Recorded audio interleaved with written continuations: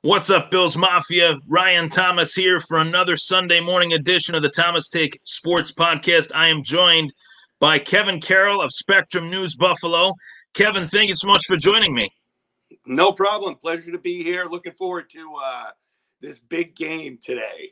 We got a big one. We got the biggest. I think this is the biggest game of the season so far, as the Buffalo Bills take on the 2-4 New England Patriots. Who would have thought that the Patriots would be 2-4? I didn't think they'd do well, but I didn't think they'd do this bad through the first 6 games for the Patriots due to COVID. What is your thoughts thus far on this 2-4 Patriots team?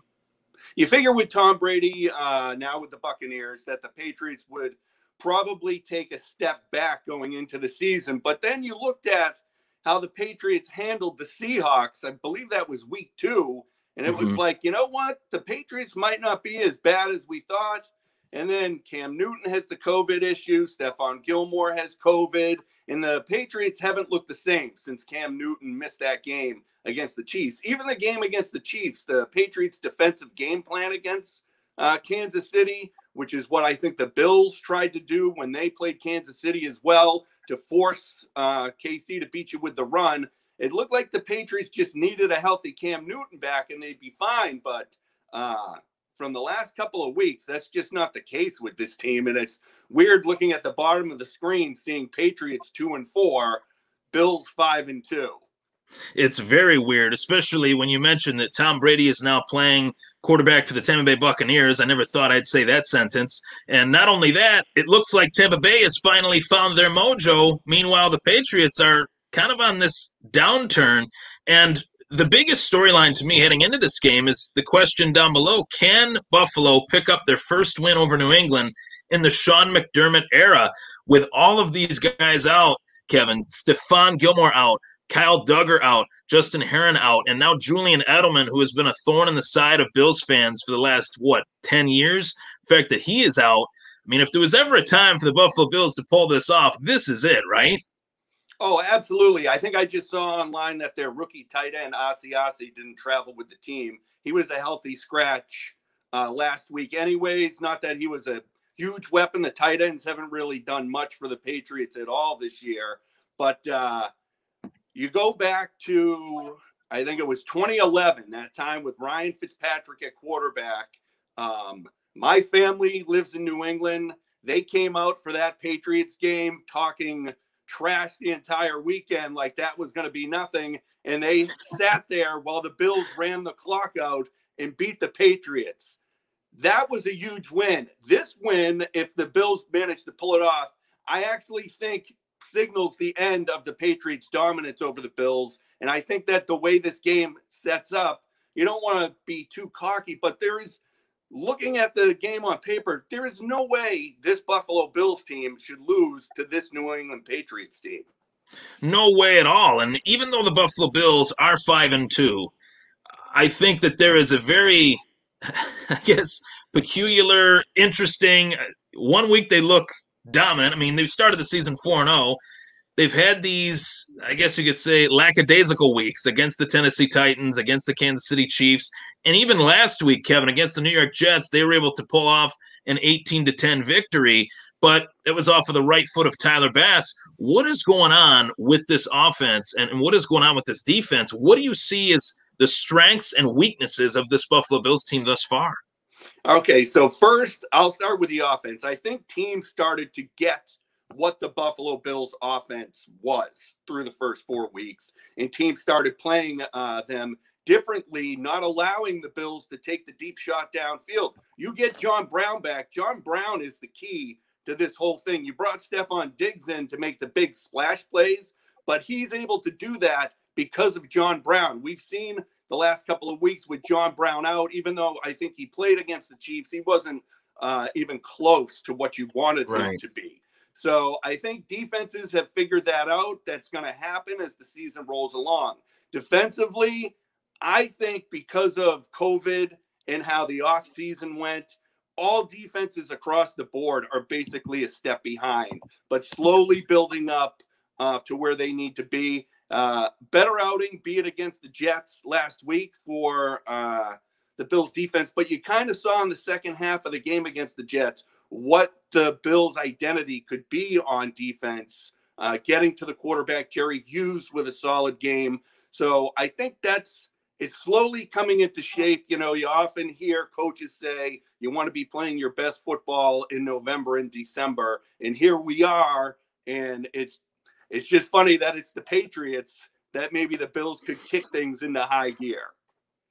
That's the perfect opponent to find that motivation factor, right? The team that's been kicking our butts the last 20 years. And it obviously helps knowing that Tom Brady isn't on their sideline. That is also a great help. I look at it this way too, Kevin, like it seems as if league-wide, a lot of these teams, due to the fact that they didn't have that stable preseason, it's almost like there has been just this lackluster, just kind of finding your rhythm for some of these teams through the first few weeks of the season. Now we're in that middle of the season, where a lot of these teams are essentially finding the rhythm. The Bills could be headed down that direction.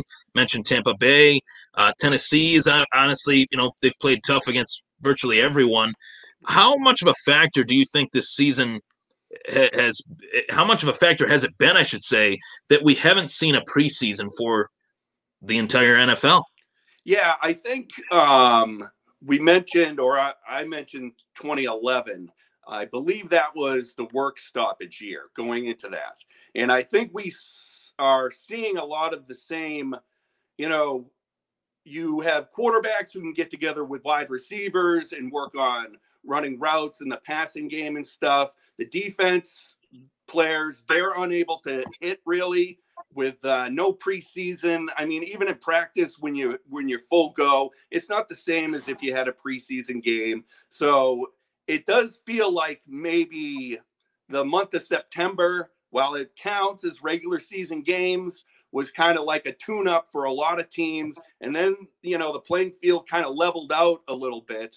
And now, and this is what I think is key for the Bills, now is when they have to start playing their best football, with the game against New England, which at the beginning of the year, it was like, well, this is going to be a huge game. Now it seems like one the Bills should win. You have Seattle that they're going to have to deal with. You have Arizona that the Bills are going to have to deal with. They have a tough stretch coming up, and it would be really nice to see the Bills get back into that rhythm offensively that they were and even against the Rams are a really good team. And, you look at Miami has done well too. If you look at what the Dolphins did, of course, Fitz isn't the quarterback anymore, but what the Dolphins did on the road in San Francisco, the Bills need to stay at this high level where they are. And I'll admit it, over the last couple of weeks, it's been scary, might be the wrong word, but it is Halloween weekend, but it's been scary to see how poor they've actually performed at times over the last few weeks against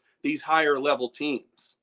And my biggest worry, something that is worrying me, is the Bills' inability to, quote unquote, establish the run. We're here week 8, doing a week 8 pregame show, Kevin, and throughout this entire season, we haven't seen the Buffalo Bills on offense really establish a run game. I saw last week against the Jets, they were able to utilize Zach Moss a little bit more. He was pretty rock steady in the limited work that he got. Do you anticipate Moss getting more of the workload and Singletary taking a back seat? How do you see this run game kind of shaking out, in particular against the New England Patriots defense that has not been that great against the run?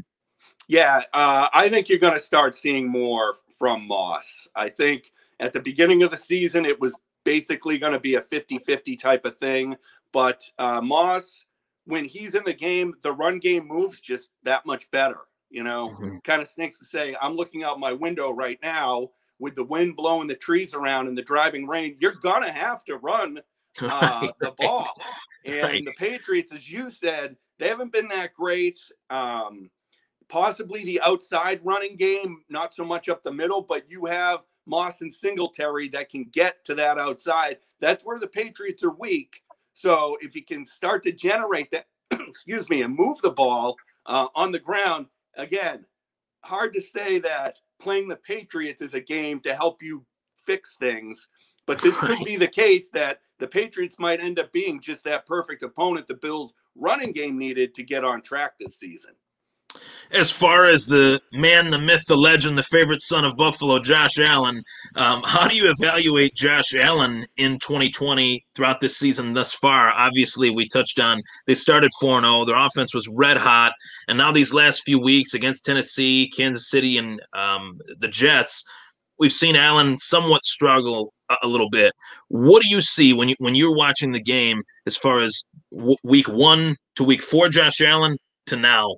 Where is he at as far as this game goes?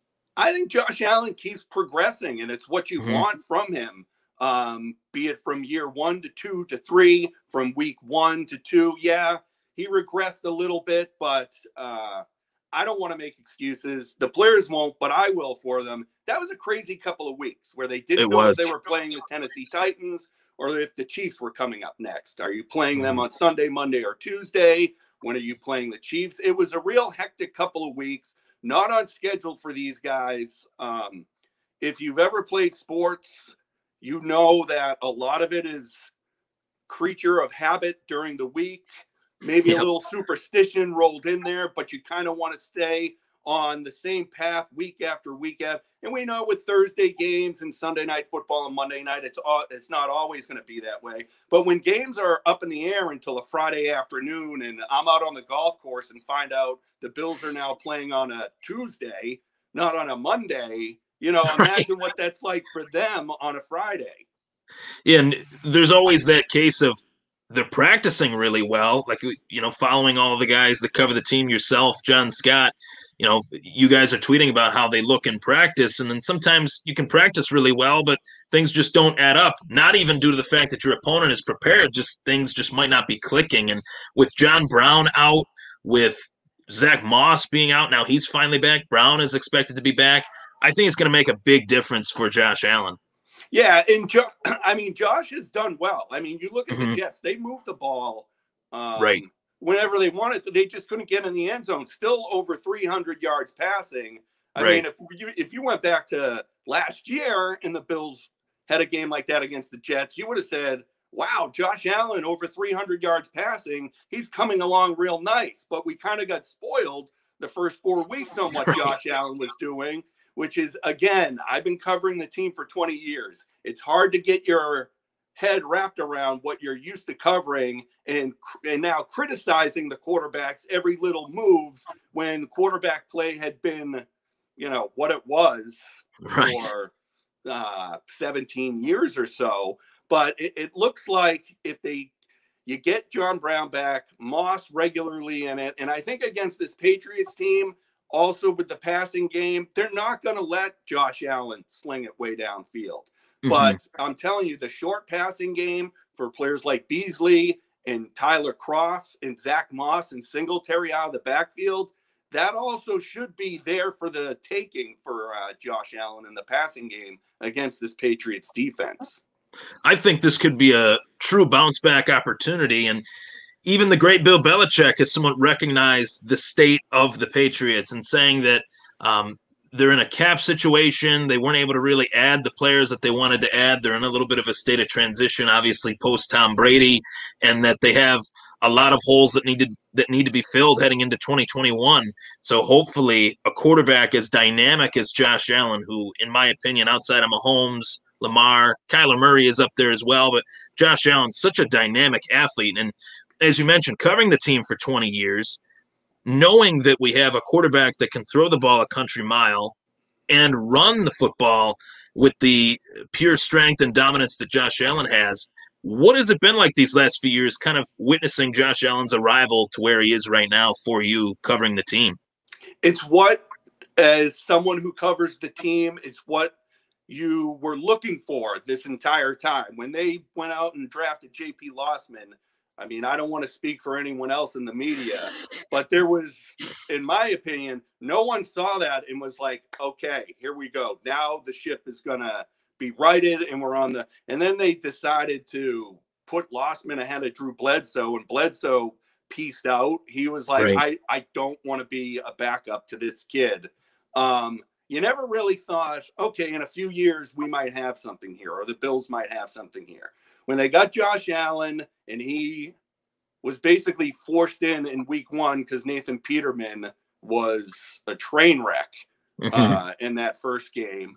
You kind of, he's young. He played at Wyoming, but there was something there. And then going into this year, there was like, well, if Josh Allen can fix this, if he can get more accurate, this and that. And then I think it was a pleasant surprise the first 4 weeks of the season. I go back to the Rams game when they jumped out to that huge lead. Sure, it ended up being a lot closer, but I mean, that's the Rams. They were in the Super Bowl a few years ago, you know? Right.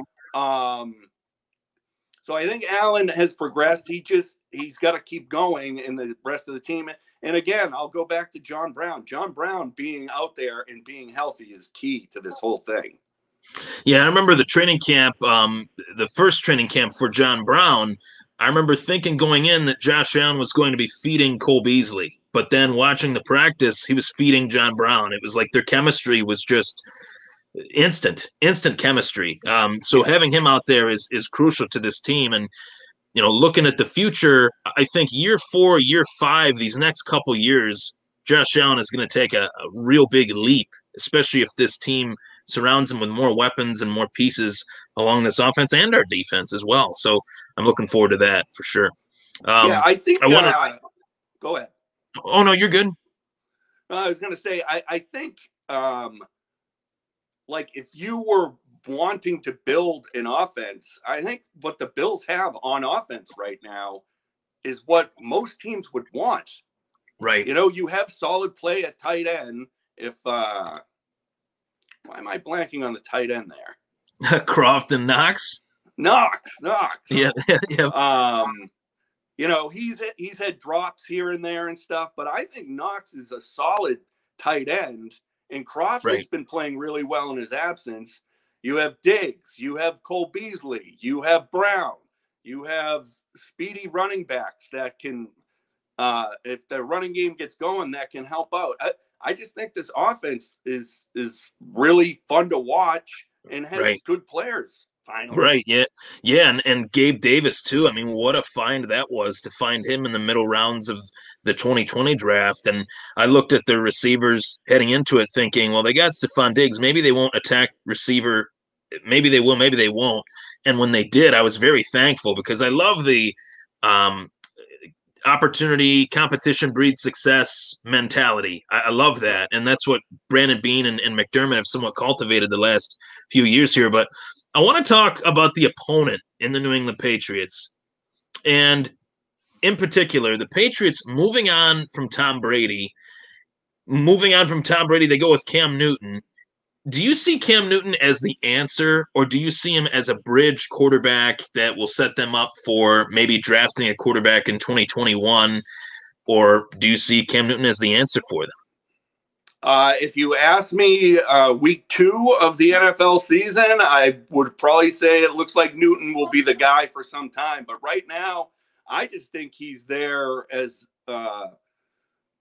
because the Patriots have no other option right now. Right. I think if there was anything there with Jarrett Stidham, you might see him going into this game with how Newton has struggled. So I think it just, it is what it is with Cam Newton right now. And they're probably going to have to move on, either looking to draft someone or I don't see Cam Newton being there long at all. And the personality traits between Brady and Cam Newton. Tom Brady was always that guy and still is that guy that when he sees his team kind of down in the dumps and, things don't go well, maybe from the opening quarter, he riles guys up. Where if things don't go right for Cam Newton, it looks like the whole team just kind of comes down, and his I don't want to say his attitude, but his personality just doesn't seem to really fit with Bill Belichick's New England Patriots. What do you think of that, just from what you've seen? I think that was the big question going into the season, is how Cam Newton would fit in with the Patriot way, the Bill Belichick way. For the most part, at the beginning, I think both sides gave in a little bit. Belichick let Newton do his Newton stuff. Cam Newton kind of followed the Patriot way, but in his own way.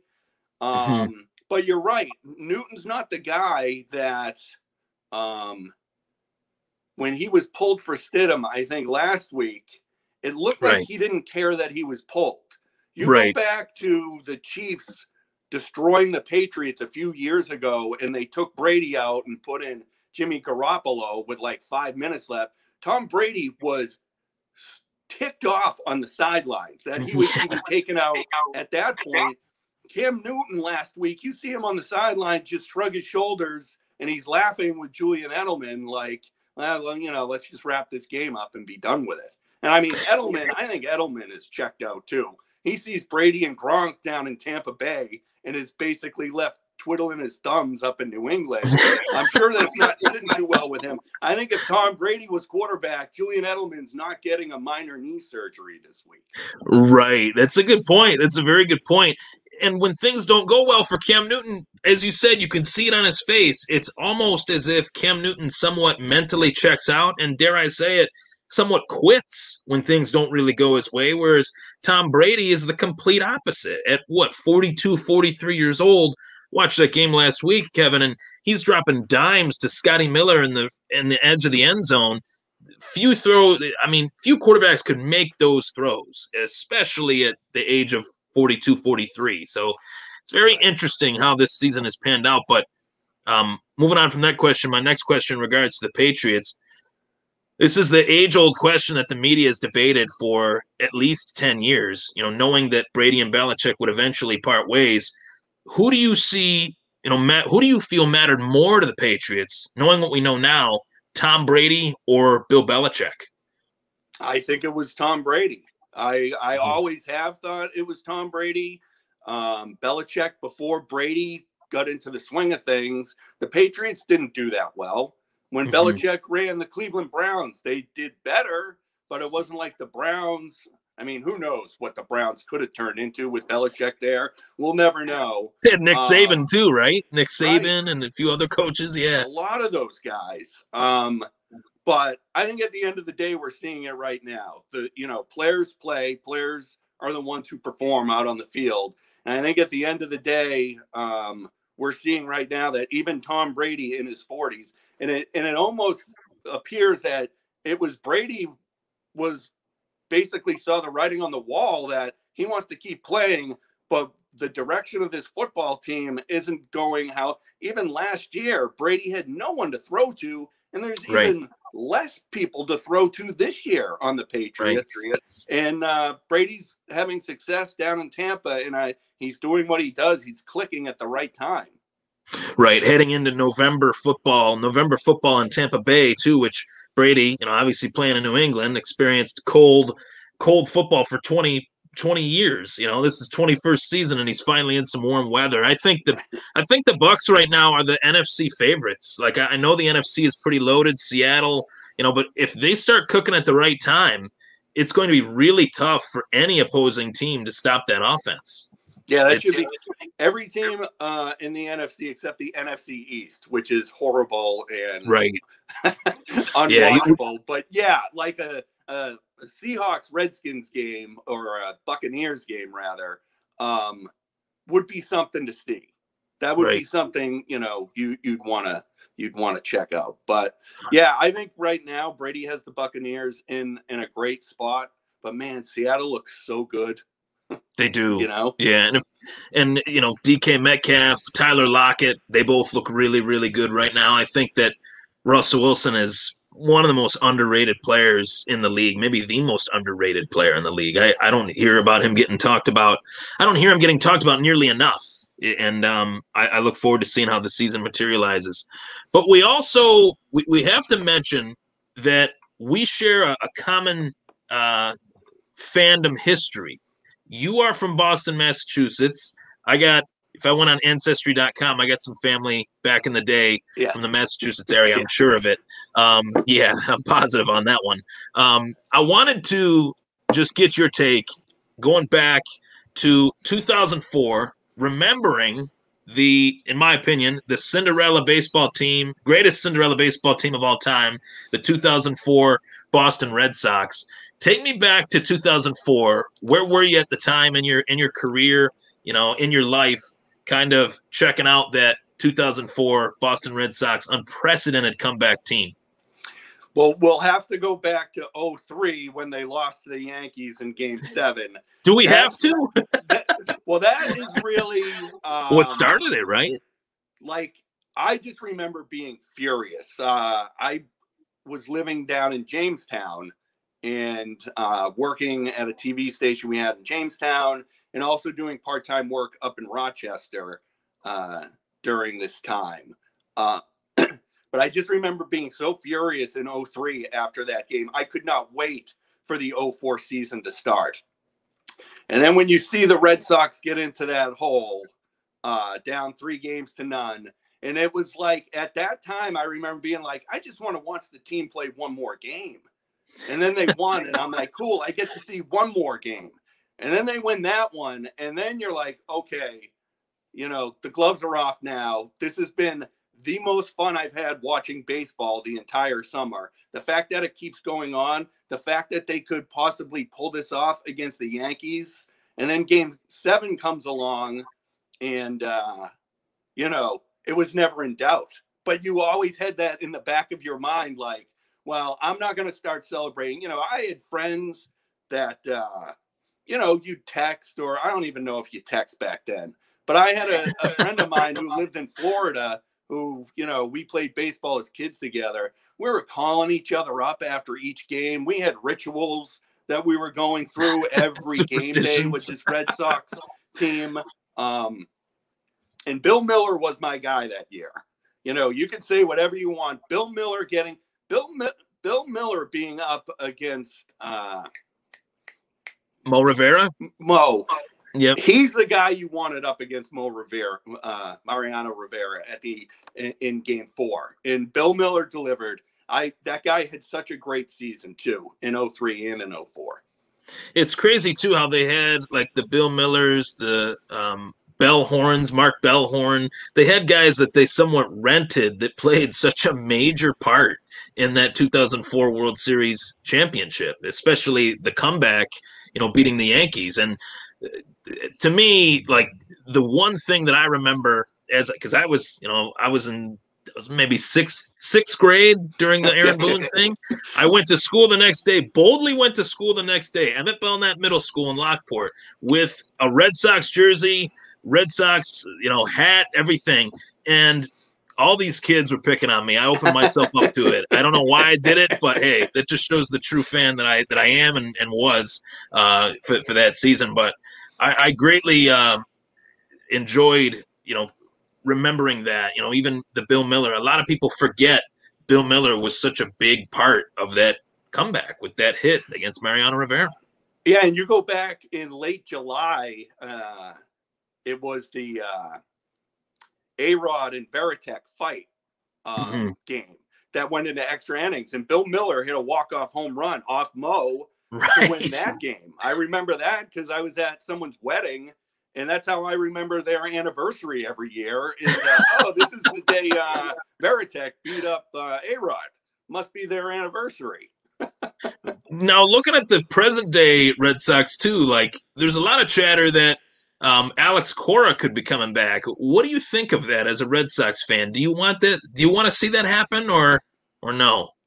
I don't know. I mean, in all honesty, and I know because of COVID and stuff, I really did not pay attention to the Red Sox this summer. I didn't either. Yeah, I didn't either. I think I mentally checked out. Yeah, and they were just so bad that, and I think even having the Blue Jays playing downtown Buffalo had me, because we were kind of basically covering them, had me more interested in how the Blue Jays were doing than how the Red Sox. So from what I saw, the Red Sox were just a mess this year. So I don't know. I don't think Core is the answer, but at this stage, I also don't. You don't know what is the answer, right? Because they're so bad. Yeah, they're so bad. It's like, what direction do you go in? And you just kind of hope for the best, I suppose. Right.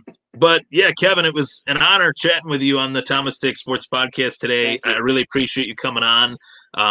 Folks, check out the Spectrum News Blitz with Kevin Carroll and John Scott, another friend of the show. I greatly enjoy their interaction, their banter, their dynamic duo that they are.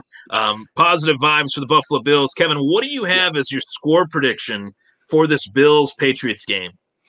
I said this to John Scott back on Thursday, and I'm going to stick to it. I think with the rain and the wind, I think we're looking at a low-scoring game. I have it Bills 20, Patriots 10. But it's not really going to be that close. I think the Patriots might get like a late touchdown. It'll be 20-3, and 20-10 is the final, because it doesn't look like it's getting any better outside. No, November 1st, we're embracing the Western New York winter already. Right. I think I heard that it might snow out later tonight. That's what I heard too. Yep. Bring that snow in a little bit early. I wouldn't mind that. Because John Scott's out at the field. I'm safe inside the studio. So. Oh, nice. Yeah, you want John to get snowed on while you're nice and warm. Heck yeah. Well, Kevin, thank you so much. Pleasure as always, and feel free to hop on the show anytime. I'd love to have you again. Thank you. Anytime you want me on, just let me know. All righty. Take care, Kevin. Go Bills. Thank you. That was Kevin Carroll of Spectrum News Buffalo joining me on the Thomas Take Sports Podcast. And as I said, check out the Spectrum News Blitz with Kevin Carroll and John Scott. Great show. They have a great just chemistry on that show. It's one of my favorite Buffalo Bills shows out there to tune into. So with that being said, I am Ryan Thomas. That was the Thomas Take Sports Podcast. And I want to remind you guys that you can find the show on all major podcasting platforms, whether that be Apple Podcasts, Spotify, YouTube, Google Podcasts. This show is streamed as well on my YouTube channel, the Thomas Take Sports Podcast. And realistically, I agree with virtually all of Kevin's thoughts on this game. This should be a open things up in terms of the run game opportunity for the Buffalo Bills. Should be an opportunity to see Zach Moss, Devin Singletary. I think Moss might get more of a workload being that he's finally healthy, and he's a running back that can bang it in between the tackles. We know the power, the strength that Zach Moss has as a running back in between the tackles. So I'm looking forward to seeing that. Let's get to some comments here as well. Let's see here. Joey Medina. Whoa, that's a big comment. Won't put that on. Hi, Ryan and Kevin. Great show today. Hey, I coached a flag football team back in my Marine Corps days, and I came up with pretty good plays. I should mention some of the folks in the team were good athletes, but barely won 2 games on the first season. Not a great coach or anything, but felt like I made the right calls. Feel like this equates to how our team operates nowadays. Great players, great coaching staff. What's your take on that? I truly feel that it is up to the coach to maximize the strengths and minimize the weaknesses of the talent that he has at his disposal. And we've seen the Bills do that. You know, the first 4 weeks are always that caveat to any other take that I have that might be deemed as negative, because the first 4 weeks for this Bills team, they were very good weeks. They looked very good on offense. Defense looked okay, but now we just need to get back to that. And this is the perfect opportunity, a perfect rebound game to do that against the Patriots, who are reeling. I'm Ryan Thomas. Thank you so much for tuning in to the Thomas Take Sports Podcast. Take care. Go Bills. I got the Bills winning. Let's just say 17-7, just to provide a different score prediction than my guest on today's show, Kevin Carroll. Take care, everyone.